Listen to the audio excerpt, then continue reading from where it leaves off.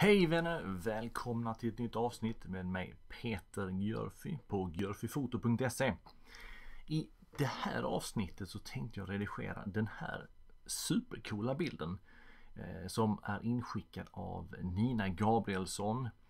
Jag träffade henne på fotomässan och vi diskuterade just den här bilden som hon har tagit i Dubai. Och Nina hade lite problem med den som jag tänkte jag skulle försöka tackla då.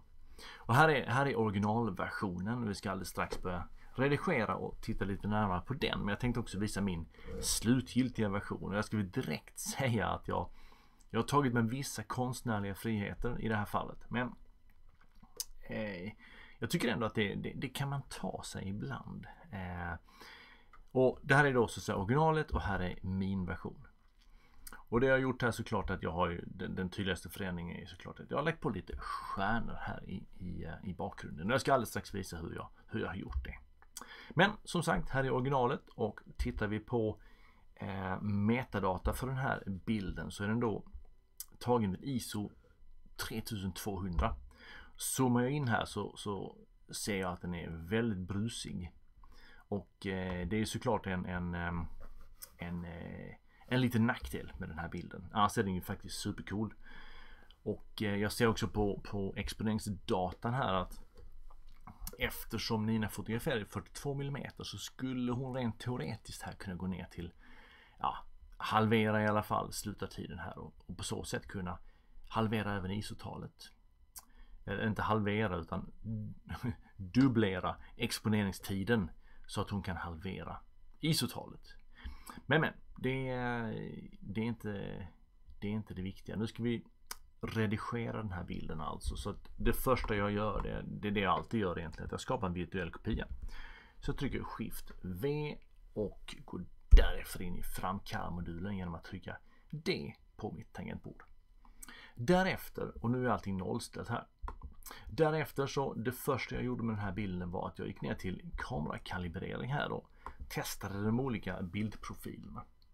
Och jag ville ha en profil som jag tyckte gav lite pop eller lite tryck i bilden, och i det här fallet så var det den här camera landscape som jag tyckte gav bäst resultat. Därefter gick jag upp till objektivkorrigeringar och bara kryssade i de här två så att jag får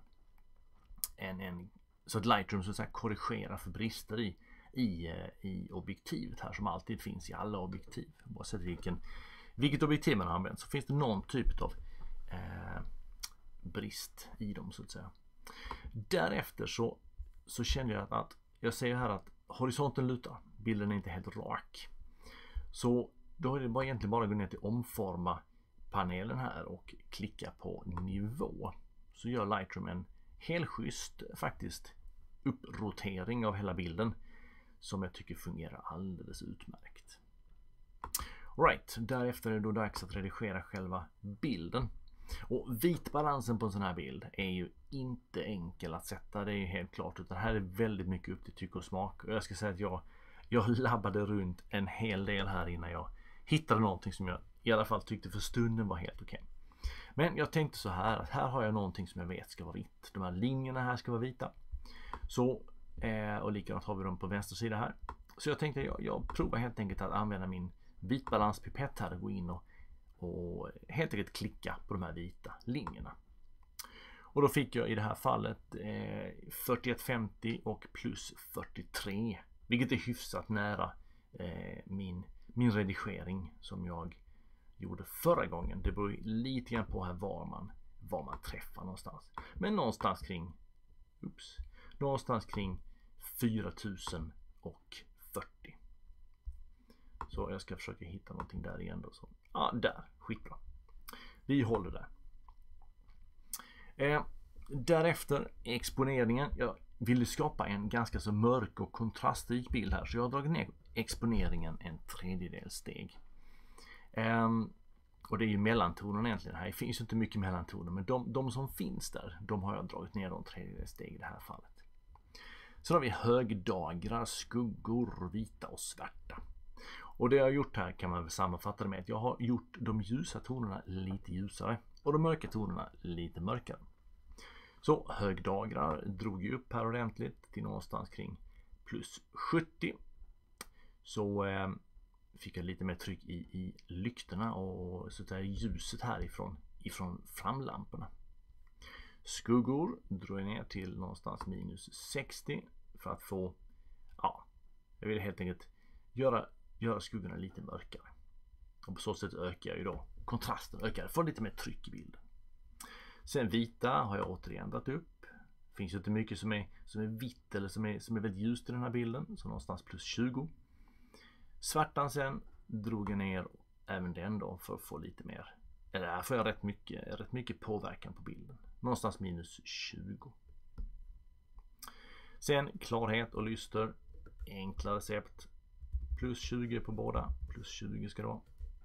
Sådär.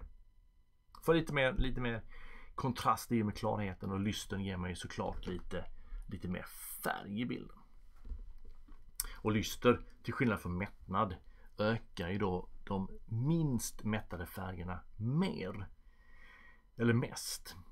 Medan mättnad kan man säga ökar alla färgerna ungefär lika mycket.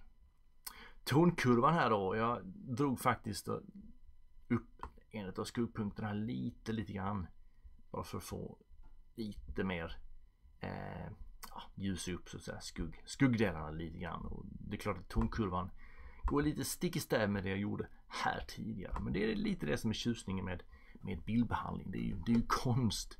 Man ska inte behöva förklara allting logiskt alltid, utan gå på känsla och gör de justeringar du tycker att du vill göra. Därefter tonkurvan så gick jag ner till detalj här, så ingenting under NML, ingen delad toning, utan detalj här. Och det första jag ville göra såklart var att försöka få ner bruset lite grann i bilden. Så jag gick ner till luminans, brusreducering luminans, och drog upp det till plus 40. Så får jag faktiskt en ganska så bra reducering av bruset. Jag skulle nog kunna gå hela vägen upp till 60 faktiskt i det här läget. Så jag testar det i just det här fallet. Sen vad gäller skärpan så börjar jag med att dra upp det här till 65 som jag alltid gör, och 1,4 för radien. Därefter då, för att bedöma så att säga,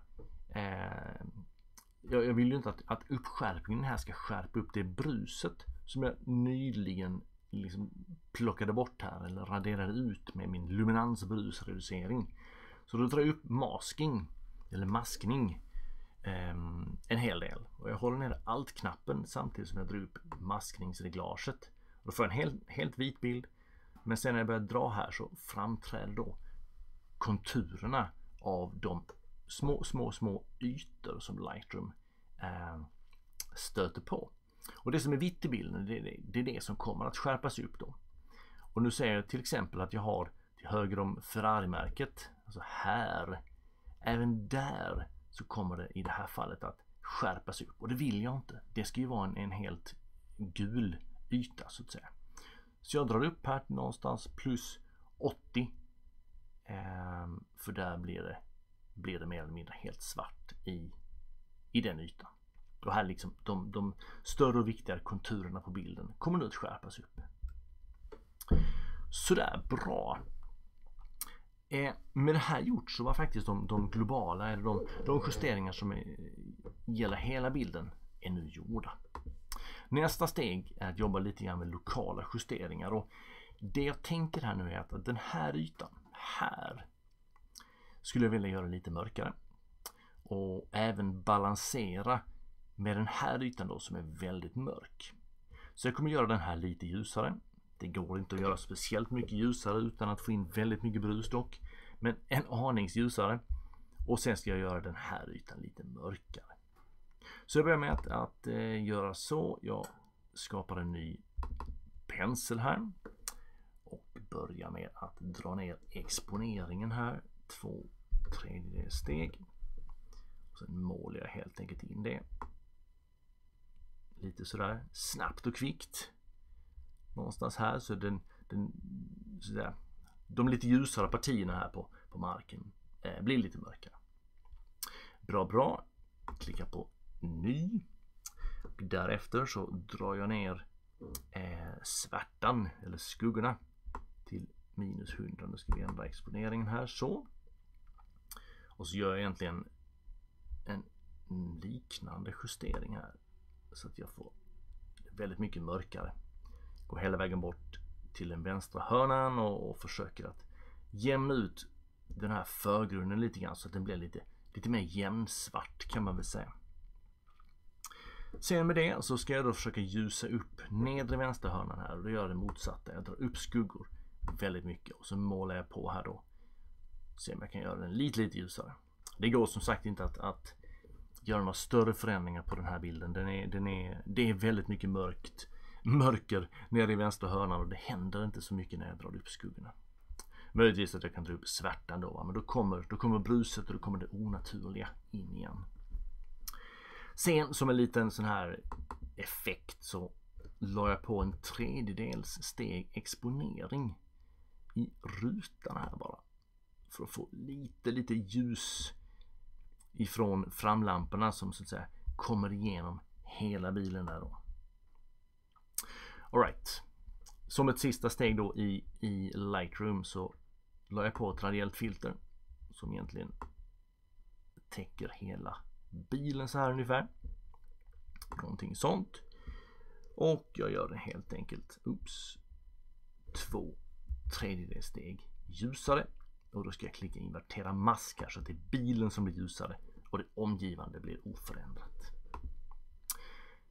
Så där, det var faktiskt Lightroom-jobbet. Så här är då före och efter. Utmaningen här nu, och nu ska jag in i Photoshop. Utmaningen här då som jag och Nina diskuterade var de här lyktstolparna i bakgrunden. Det är ju väldigt brusigt här bak. Och väldigt mycket brus i den mörka delen.